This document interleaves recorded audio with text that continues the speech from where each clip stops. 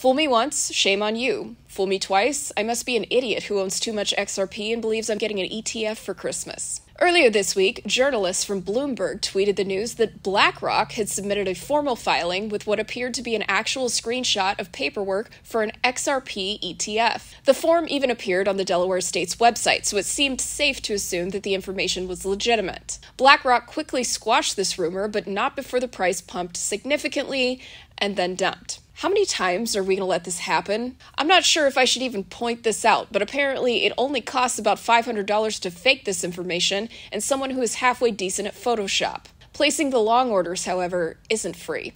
Despite the fact that the Department of Justice and BlackRock are now looking into who spoofed this information to probably profit hugely off the price spike, there are rumors that this might have been done to gauge potential interest in the ETF in the first place.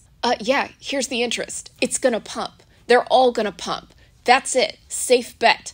You could release news that the Binance Smart Chain is doing an ETF and it would pump. But I am personally blown away that cryptocurrency, which was created in antithesis to centralization and control and the banks, is now salivating like one of Pavlov's dogs over the idea that BlackRock and all the other massive financial institutions are going to take part in crypto finally. I can't think of a bigger opposition to the vibe of the anarchist XRP community than hoping BlackRock creates an ETF for their coin. Am I confused, or do you little Q worshippers actually want this to happen? Or just anything to make the price go up? We're all finally admitting that we just want money? Well, good. At least we're finally being honest with each other now. Let's go.